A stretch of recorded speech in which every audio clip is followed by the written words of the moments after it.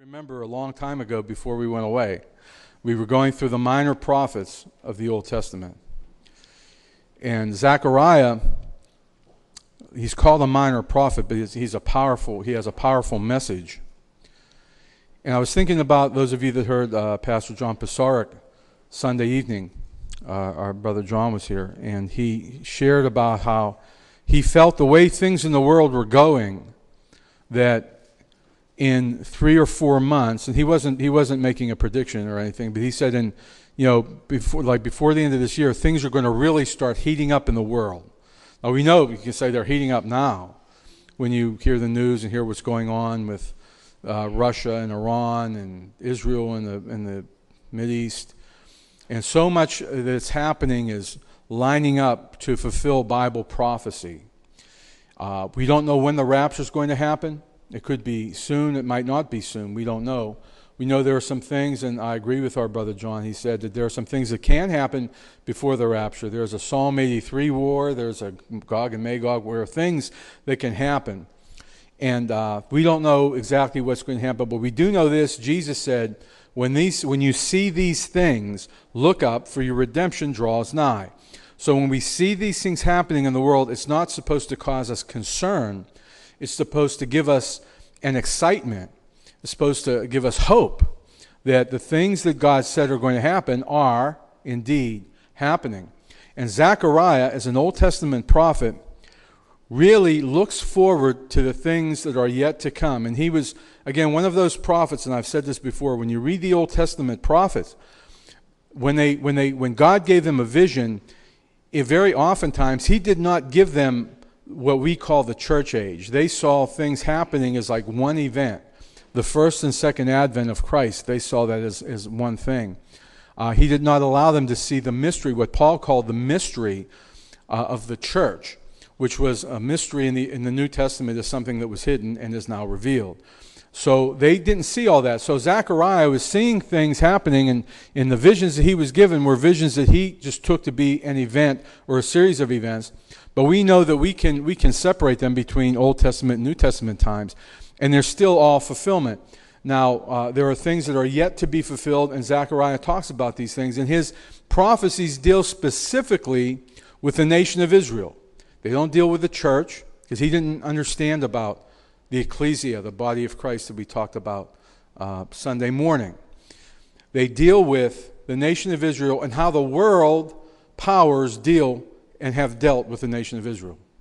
Remember when we read through the prophet Daniel, we were talking about how Daniel had the vision of the 4 great empires, the Babylonian Empire and the Medo-Persian Empire, the Grecian Empire and the Roman Empire. Now there were other empires in the world, but he was dealing specifically with the world powers or the world orders that had something to do with the nation of Israel. And that's pretty much what Zechariah deals with in his prophecy. His name means one whom the Lord remembers. He was in the priestly line, and he prophesied about the same time as the prophet Haggai.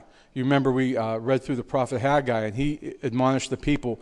They started building the temple, but they didn't finish. And he said, when are you going to finish what you started? And of course they did.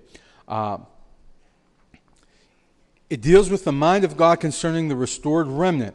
And there are 4 sections in Zechariah. We're going to probably be here about 2 or 3 weeks reading through this prophecy because there's a lot here. The 4 sections, there's an introduction, which is just the first 6 verses. Then Zechariah was given 8 visions, and we're going to talk about some of them tonight and some of them next week. Then there is a doctrinal passage where God deals with the doctrine of his second coming, or his dealing with the people of the earth. And then there's the prophetic, and when we get there, we'll see so much of what Zechariah saw happening lining up in the world today. Revolving around Jerusalem and the nation of Israel. Just think that up until 1948, there was no nation of Israel. From 2,000 years ago, from like 100 A.D., or really about 119 A.D., when the Romans just dispersed the Jews all over the world, until 1948, there was no nation of Israel.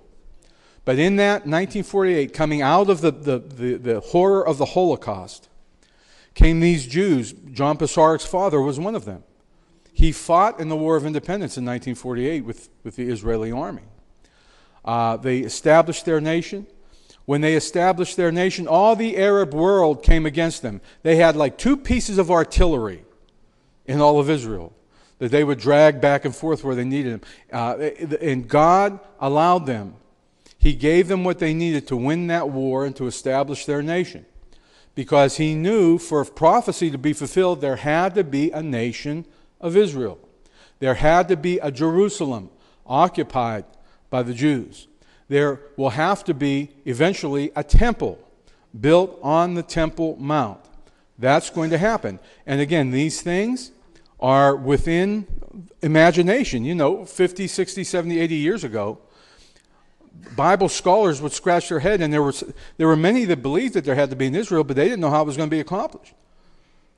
We can look back now and see how God's hand has moved, and will continue to move. Now let's turn to the prophet Zechariah in chapter 1. I'm just going to read a little tonight. It says, in the 8th month of the 2nd year of Darius came the word of the Lord unto Zechariah, the son of Berechiah, the son of Iddo, the prophet, saying, the Lord has been sore displeased with your fathers. Now he starts out by saying, God has been unhappy with the nation of Israel. Now, the whole Old Testament deals with that, all right? Therefore say thou unto them, thus says the Lord of hosts, turn ye unto me, says the Lord of hosts, and I will turn unto you, says the Lord of hosts. Repeats that Lord of hosts like 3 times in there. Be ye not as your fathers, unto whom the former prophets have cried, saying, thus says the Lord of hosts, turn ye now from your evil ways, and from your evil doings, but they did not hear, nor hearken unto me, says the Lord. Your fathers, where are they? And the prophets, do they live forever? But my words and statutes which I commanded my servants the prophets, did they not take hold of your fathers? And they returned and said, like as the Lord of hosts thought to do unto us according to our ways and according to our doings, so has he dealt with us. So the introduction to this prophecy, God is saying, listen, I've been pleading with your people for centuries now. It's time you turn. And we know that in the last days, there's a nation of Israel that was established in 1948. They have not turned to the Lord of hosts as a nation. They have not. They are not there in belief. They are there pretty much in unbelief. But there is coming a time when they will again call upon the name of the Lord. In fact, if you go to the back of the prophecy of Zechariah, there's going to come a time when Jesus comes back and sets his feet on the Mount of Olives. The nation of Israel is going to weep because they're going to realize what they did with their Messiah 2,000 years ago, or however long it's going to be when he comes back. They're going to understand that. They're going to say, where did you get the wounds in your hands? And he's going to say, I got them in the house of my friends. And they're going to weep and wail and cry because they realized that they missed him the first time they came. That's something that's going to come. The Apostle Paul said in the book of Romans, all Israel shall be saved. That doesn't mean that just because a person's a Jew, it means he's going to go to heaven. But there's coming a time when God will reveal himself again to the nation of Israel. That doesn't remove personal responsibility. I don't want anybody to say that Pastor Carmen teaches that all the Jews go to heaven. There might be a few that teach that. I'm not teaching that. But there's going to come a time when the nation of Israel will once again turn to their Messiah. They're going to hear his voice and they're going to turn. God, everything that's happening in the world today, all the stuff that's going on, the attacks on Israel, everything, it's all working for the purpose of getting them to the place where they'll be ready to receive their Messiah. We know that when he comes back, it'll be in the midst of a great and mighty warfare surrounding Jerusalem. There's going to be great bloodshed, great carnage, and Christ will come back at that time. Their Messiah will return in the flesh at that time. And those of us who are in the body of Christ who have been raptured up, we'll be coming back with him. We'll be his armies when he comes back. But we won't have to fire a shot. Because he'll defeat the enemies of God with the word of his mouth. But that's coming later in Zechariah. Now in verse 7, we see Zechariah starts to get a series of visions. God is giving him a vision, these visions. And these visions deal with God's dealing with the remnant of Israel in the end times, the way things are going to be. Okay? Look at the first vision. Upon the 24th day of the 11th month, which is the month Sabat, in the second year of Darius, came the word of the Lord unto Zechariah. I'm not going to read these names every time. Verse 8. I saw by night, now here was this vision. I saw by night, and behold, a man riding a red horse, and he stood among the myrtle trees that were in the bottom. And behind him were there red horses, speckled and white. So he gets this vision with a guy riding a horse, and there's horses behind him. Now, where do we read about horses in the Bible? Where? The Revelation, right? The four horsemen, okay, the Revelation. And those four horses, one was red, one was black, one was pale, and one was dappled or speckled, okay? So what we're seeing here is we got this vision that Zechariah gets of this fellow riding a red horse, and there are horses behind him. We know that the red represents war, and the black represents famine and death, and the one represents famine, and the other represents, help me, my memory slips me. Okay, but they all have a representation of, the one represents the Antichrist, the one riding on the white horse, he represents the Antichrist with, arrows and no bow, and the one represents death, and the one represents famine, and the one represents war. Okay, well here it says that all these horses are appearing, and he says, then I said, O my Lord, Zechariah asked, what are these? And the angel that talked with me said unto me, I will show you what these be. So it interprets itself. It says right here, the man that stood among the myrtle trees answered and said, these are they whom the Lord has sent to walk to and fro through the earth. And they answered the angel of the Lord that stood among the myrtle trees and said, we have walked to and fro through the earth, and behold, all the earth sits still and is at rest. Now we see here a picture of all these horses really representing, and if you look in Revelation, they represent the effects of the Gentile nations in the earth. What the Gentile nations are doing. We know that in the Revelation, we read about the Antichrist, and we read about war, and about famine, and about death. Okay? Here, it says that everything is at rest. Everything is at peace. The earth sits still and is at rest.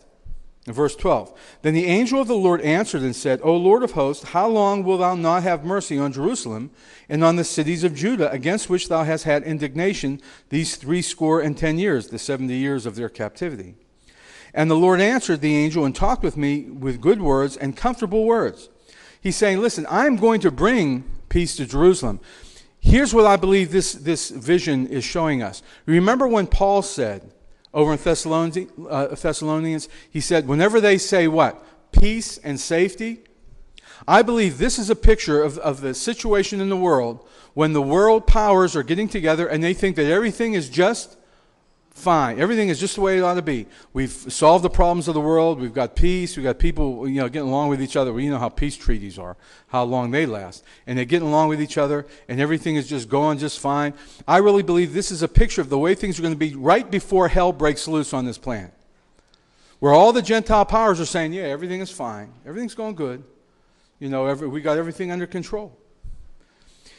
And the angel says, how long will it be before you restore Jerusalem? And the Lord answered and talked with me with good words and comfortable words. Verse 14. So the angel that communed with me said unto me, cry thou, saying, thus says the Lord of hosts, I am jealous for Jerusalem and for Zion with a great jealousy. And I am very sore displeased with the heathen that are at ease. For I was but a little displeased, and they helped forward the affliction. He's saying, listen, now in those days, again, they just came back from Babylonian captivity. They were under Persian rule at that time, and they would eventually come under Greek rule and then come under Roman rule. Okay, but I believe this is also looking toward the time when the Antichrist is in control, and Jerusalem is essentially in his hand. You know, he'll make a deal with the Jews. We read in Daniel for a 7-year deal with the Jews. And it's really like the time of the Gentiles. That's when God is going to begin to start things happening where Jerusalem will once again be the seat of the king of David, the throne of David. That's when Christ will come and reign in Jerusalem. That's what God is preparing. Now, Zechariah was thinking in terms of his own time frame where he lived. But there's coming a time when Jesus will reign from Jerusalem. That time is coming. And I believe this foreshadows that. He speaks with comfortable words. It says in verse 16, "Therefore thus says the Lord, I am returned to Jerusalem with mercies. My house shall be built in it, says the Lord of hosts, and the line shall be stretched forth upon Jerusalem. Cry yet, saying, Thus says the Lord of hosts, my cities through prosperity shall yet be spread abroad, and the Lord shall yet comfort Zion, and shall choose Jerusalem." Now we know the history of Jerusalem for the last 2,000 years, 2,500 years. It has not been peaceful. In fact, for many, many centuries, Jerusalem was tread under by the Gentiles. Until 1967, when the Israeli army marched in and took Jerusalem again. But it's still not in faith. It's still not in belief. So the time is coming where Zechariah promises it. It hasn't happened yet in history. Jerusalem has never been a peaceful place. It's always been a cup of trembling everywhere. But the time is coming when God will once again establish his throne in Jerusalem. Zechariah is seeing way beyond the time we live in right now. Okay? That's the first vision, the first promise that God gives. He will restore Israel to Jerusalem. He will restore Messiah in the kingdom to Jerusalem. Look at verse 18 now. The second vision. "Then lifted I up mine eyes, and saw, and behold, 4 horns. Then I said unto the angel that talked with me, What be these? And he answered me, These are the horns which have scattered Jerusalem, Judah, Israel, and Jerusalem." Now, when we read in Daniel, when they talked about horns, what did that represent? Represent leaders, kingdoms, kings, power. Okay? So Zechariah is seeing this vision, and he's seeing 4 powers. And again, what are the 4 powers that dealt with Israel? Babylon, Medo-Persia, Greece, and Rome. After he saw that, said, "The Lord showed me 4 carpenters. Then said I, What come these to do? And he spoke, saying, These are the horns which have scattered Judah, so that no man did lift up his head. But these are come to fray them, to cast out the horns of the Gentiles, which lifted up their horn over the hand of Judah to scatter it." So what God is saying is, I'm going to send, he says 4 carpenters here. What was Jesus when he was here? He was a carpenter. He's saying, I'm going to send these 4 carpenters in a vision to undo everything the powers of the world have done. All the stuff that's going on in the world today, all the stuff that's going on against Israel will be undone by the King of Kings and Lord of Lords. That's what Zechariah is saying. He's saying that God is going to, and he had no way, I don't believe God was showing him the specific things that were going to happen over the next 3,000 years from the point that he's dealing with right here.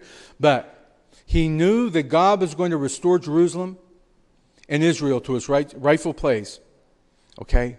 So we see 4 horns and 4 carpenters. All right, chapter 2. Chapter 2 encompasses like one whole vision. He says, "I lifted up my eyes again." Let me get my paper. "I lifted up my eyes again, and looked, and behold, a man with a measuring line in his hand." You ever see somebody measure, get ready to build something? And guys that build, if you ever see them with like a tape measure, they're good with a tape measure. They'll pull it out, and it's like a sword, man. They'll pull it out, and they'll measure stuff, right? He said, "I saw a man with a measuring line in his hand. And I said, Where are you going? And he said unto me, To measure Jerusalem, to see what is the breadth thereof, and what is the length thereof. And behold, the angel that talked with me went forth, and another angel went out to meet him, and said unto him, Run, speak to this young man, saying, Jerusalem shall be inhabited as towns without walls, for the multitude of men and cattle therein. For For I, says the Lord, will be unto her a wall of fire around about, and will be the glory in the midst of her. Now just think what God is saying. The restoration of the city of Jerusalem. Jerusalem has always been embattled. It has always been in the center of battle. But there's coming a time when they won't even need a wall. You know, back when they built cities back in those days, they built walls around them. The book of Nehemiah is about the rebuilding of the wall around Jerusalem. We talk about building walls and fences, standing in the gap, breaches in the wall, protection. There's going to come a time when Jerusalem isn't going to need a wall because God will be their wall. There's going to come a time when Jerusalem isn't going to need the United States of America to give them weapons. There's going to come a time when Israel isn't going to need the United Nations for nothing. It's the United Nations that established them as a nation. You know that. Back in 1948, they're the ones that voted and said, but they're not going to need anybody on this earth because God is going to be their defender. God is going to be their protector. In fact, from 1948 to now, I believe that the hand of God has been in the establishment of the nation of Israel. If you read about their battles, if you read about their warfares, they were outnumbered like 10-1. Yet they were greatly victorious because of the hand of God. Because God is going to establish, He's going to do what He promised to do. And there has to be a nation of Israel for Him to promise that. That's why Satan has tried to wipe them out over the last 2,000 years. Even before that. Really, from the very beginning. Satan tried to interrupt the line that would come through the woman. He tried to have the Jews eliminated over and over and over again. But God, through His miraculous power and mercy, has kept His hand upon them. And He will until His Son returns. The Lord says in verse 5, I will be unto her a wall of fire round about, and will be the glory in the midst of her. Verse 6, come forth, ho, ho, come forth and flee from the land of the north, says the Lord, for I have spread you abroad as the four winds of the heaven, says the Lord. Deliver yourself, O Zion, that dwell with the daughter of Babylon. For thus says the Lord of hosts, after the glory has He sent me unto the nations which spoiled you. For he that touches you touches the apple of His eye. Israel is the apple of God's eye. Doesn't mean that everything they do is right as a nation. But when He pulled them out of Egypt, when you read back in the book of Exodus, and He pulled them people out of Egypt, and He gave them His law, that's when they became His people. By promise, before that, He promised Abraham that he would have, his offspring would be like the sand of the seashore and the stars in the sky and so forth. But when they made that covenant of the law on Mount Sinai, they became a nation at that time. They were a nation of Israel. And from that point until this, they have been, even though they've been rebellious, even though they've burnt their children in the fire, they've been disobedient, they've cursed God, they've done everything. He has not forsaken them. God will not turn His back on Israel. He promised, He told the prophet Jeremiah to tell them, as long as the waves are crashing against the seashore, as long as the sun and moon are in the sky, that's how long I'll keep my promise to Israel. See, He promised them. He says, I'm going to give you a new heart. I'm going to write the law in your heart that you don't have to, teach each other anymore. That time is coming. He says, for behold, I will shake my hand upon them, verse 9. And they shall be a spoil to their servants, and you shall know that the Lord of hosts has sent me. It's talking about the ones who come against Israel. Sing and rejoice, O daughter of Zion, for lo, I come, I will dwell in the midst of thee, says the Lord. And many nations shall be joined to the Lord in that day, and shall be my people. And I will dwell in the midst of thee, and thou shalt know that the Lord of hosts has sent me unto thee. If you read through Isaiah, and if you read through the other major prophets, he talks about when Christ comes, all the world is going to go worship Him. Jerusalem is going to be the center of the world.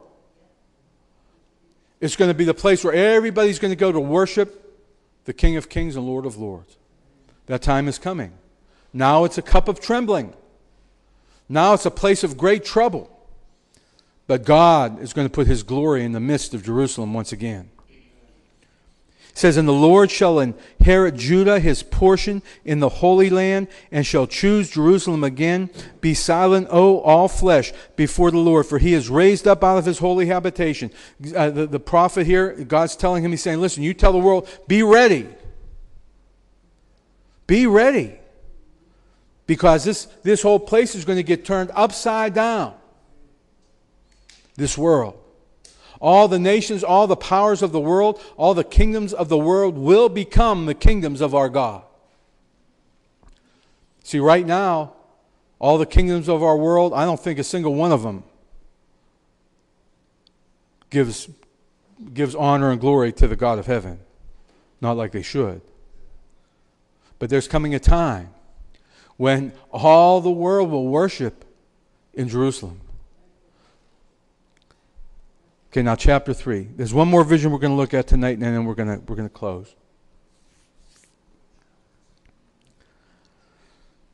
He says, and he showed me Joshua the high priest, standing before the angel of the Lord, and Satan standing at his right hand to resist him. Anybody ever feel like Satan's standing at your right hand? That every time you want to make a move, he's standing right in front of you, trying to block you, you know. You ever do that? Somebody gets in front of you, it just dares you to knock a chip off their shoulder, you know. Ain't going to let you pass. Well, Zechariah got this vision. Joshua was the high priest of that time. And he got this vision where here's Joshua, and he's standing before the angel of the Lord, and right beside him, there's Satan. What's Satan called? He's called the what? Accuser of the brethren. Isn't he? Okay. And the Lord said unto Satan, the Lord rebuke thee. Hallelujah. O Satan, even the Lord that has chosen Jerusalem rebuke thee. Is not this a brand plucked out of the fire? Now Joshua was clothed with filthy garments and stood. Now get this picture. Here's Joshua the high priest, and instead of wearing the fine linen garments and the mitre and everything that a high priest would wear, he was dressed in rags, filthy, dirty. And there's Satan standing next to him, and he's pointing and he's saying, look at this guy. This your high priest?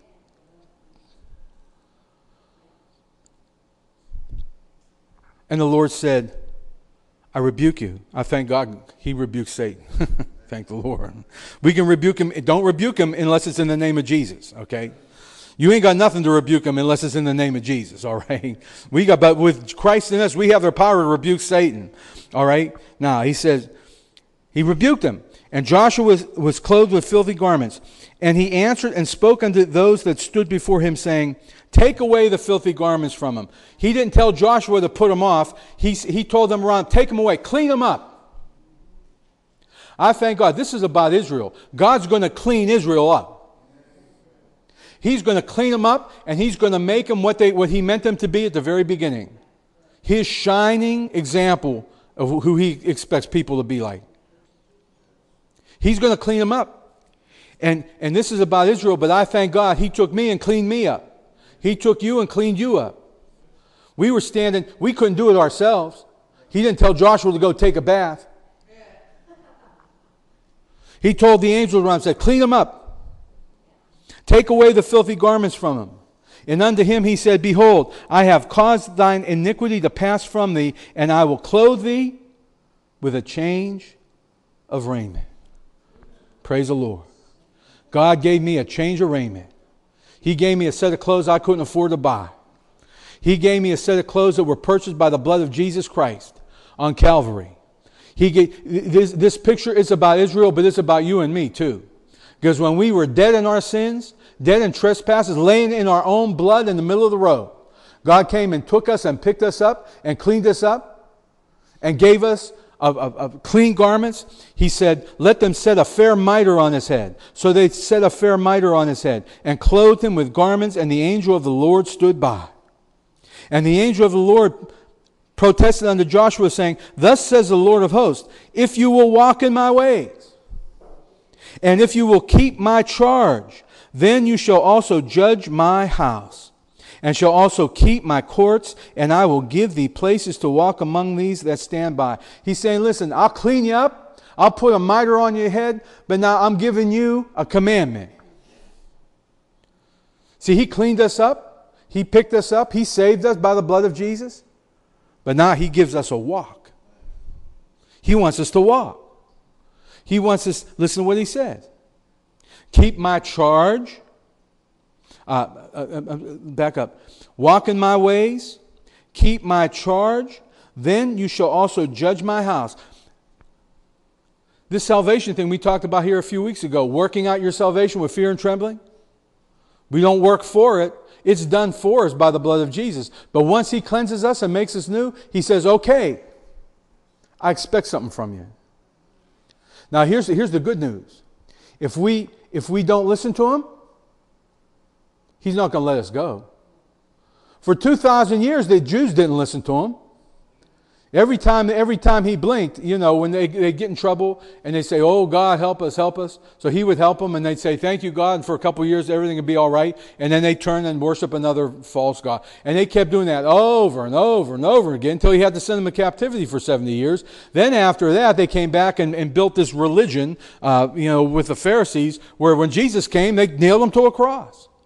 He still loves them. He'll do whatever he has. And since that time, what has happened to the Jews? They've been thrown out of Jerusalem. They've been put in ghettos. They've been persecuted. They've been Inquisition, Holocaust, the whole 9 yards. Yet they're still a nation of Israel.